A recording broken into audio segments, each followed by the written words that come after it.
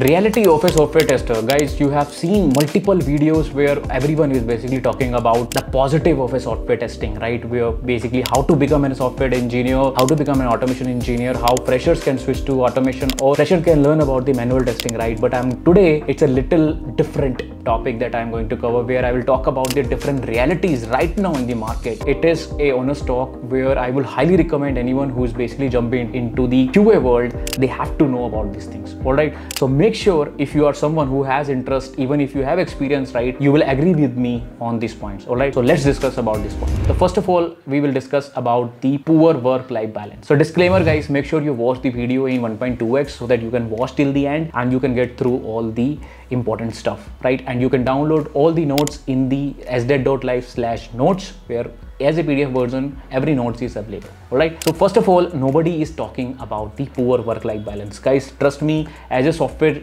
tester, especially what I have seen, I have basically throughout my 10 years of journey, right, I have basically switched to almost like 5 to 6 companies. Average, you can say it's almost like 1 year or 1.5 years per company, right? But I have seen is there are long work hours, especially for the QAs. We have late builds, we have limited time to test, and we have poor estimates problem. So this is one of the important problems that we have seen. I've seen personally where work-life balance basically impacted by the company, especially in MNCs also, where as a tester you have to basically test, especially in startups also, where you have to test some of the builds at night, right, whenever they are ready. So and you have a limited time to test. For example, nobody will give you a proper time to create your test cases and execution, right? You have to basically squeeze up your time, and they will also tell you that you are the gatekeeper of our product and because of you we are getting delayed. So this is what actually happened in the software testing world. If you agree with me, just type agree in the comment. Second important point is performance evaluation. Most of the time in software testing, what's happening is performance evaluation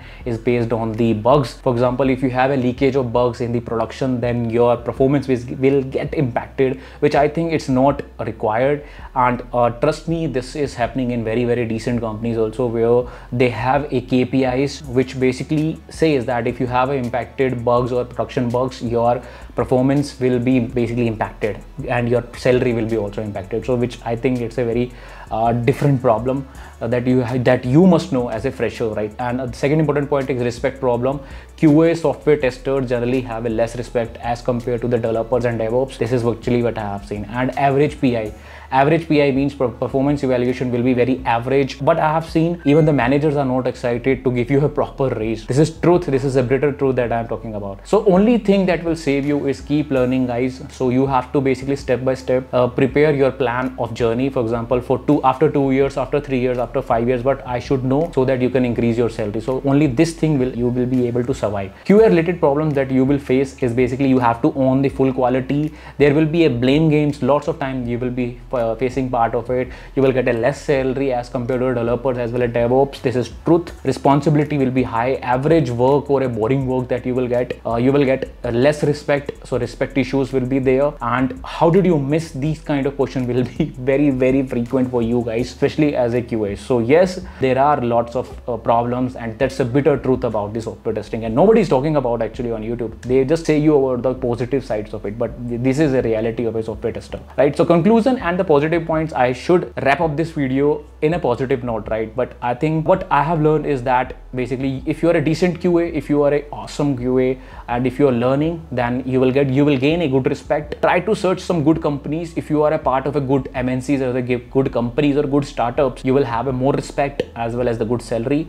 Try to jump the ladder into the high. For example, if you are right now a normal software tester or a junior software tester, as soon as possible go towards the lead position or somewhere where you will get a more salary as well as respect, what I have seen. And you have to learn the art of negotiation, guys. You have to learn, don't settle for less salary, make sure you settle for a more salary. This is reality, and software testers are highly impacted because they are getting exploited on the salary basis. Okay, I hope this makes sense. I hope this video will be helpful for the people who are jumping into software industry, or even if you are in the software industry, right, you will be able to relate this. All right, thanks for watching this video, guys. I hope you have liked this. This is your host Pramod. I'll see you in the next video.